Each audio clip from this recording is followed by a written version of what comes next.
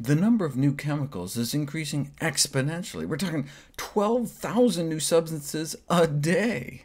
Yet data aren't available on the hazards of even some of the high-volume chemicals. BPA is one of the highest volume chemicals, with billions of pounds produced each year, and studies have raised concerns about its possible implication in the cause of certain chronic diseases, such as diabetes, obesity, reproductive disorders, cardiovascular diseases, birth defects, chronic respiratory and kidney diseases, and breast cancer. A new study on the health implications of BPA comes out nearly every week. BPA was first developed over 100 years ago as a synthetic estrogen, but it wasn't until the 50s that industry realized it could be used to make polycarbonate plastic, and it rapidly became one of the most used chemicals worldwide, even though it was recognized to have hormonal effects. About 1 billion pounds are also used to line food and beverage cans, especially, it seems, in tuna and condensed soups. And now we basically all have BPA in our bodies and our children's bodies. But not to worry, the government says up to 50 a day is safe, 50 micrograms per kilogram. And even those working in Chinese BPA factories don't get exposed to more than like 70 times lower than that safety limit. OK, then why did exposure seem to affect the male workers' sperm counts?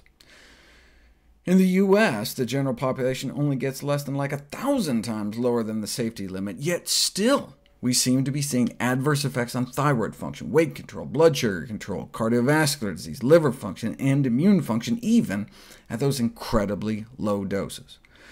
So the fact that there are significant adverse effects in populations exposed to BPA at concentrations thousands of times lower than the official tolerable daily limit indicates that the safe exposure to BPA may be much lower than previously thought in humans, yet the limit hasn't been changed. It's been banned from baby bottles and sippy cups, but nearly unlimited doses are still apparently OK for everyone else. What's the disconnect here? It has to do with the fascinating world of low-dose effects of hormone-disrupting chemicals. For decades, these chemicals have challenged traditional concepts in toxicology, particularly the old adage that it's the dose that makes the poison, the concept that lower exposures to a hazardous compound will therefore always generate lower risks. That's the core assumption underlying our system of chemical safety testing. They start dosing lab animals with super high amounts, and then keep lowering the dose until whatever adverse effects disappear, then add a safety buffer and assume everything below that dose should be OK. Assuming the curve looks like this. The higher the dose, the higher the effect. But hormone-disrupting chemicals can have all sorts of curious curves. Wait a second, how could something have more of an effect at a lower dose? Think about a hormone and its receptors in the body. At low levels of the hormone, like going from 0 to 1, the receptors can fill up quickly, but once they're almost all filled up, going from 4 to 5, adding really high doses may not change things much. Let's use an actual BPA example. This was a study to see if BPA suppressed an obesity-protective hormone in fat samples taken from breast reduction and tummy tuck patients. As you can see, at 100 nanomoles of BPA, I feel like a weatherman here, but at 100 nanomoles of BPA, you can see hormone levels are no lower than they are at 0 BPA.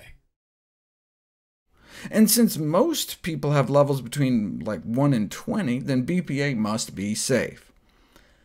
But here's the actual graph.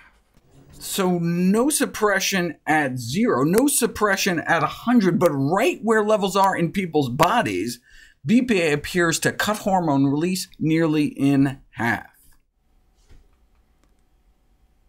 As the world's oldest, largest, and most active organization devoted to research on hormones concluded, even infinitesimally low doses of exposure, indeed any level of exposure at all, may cause problems.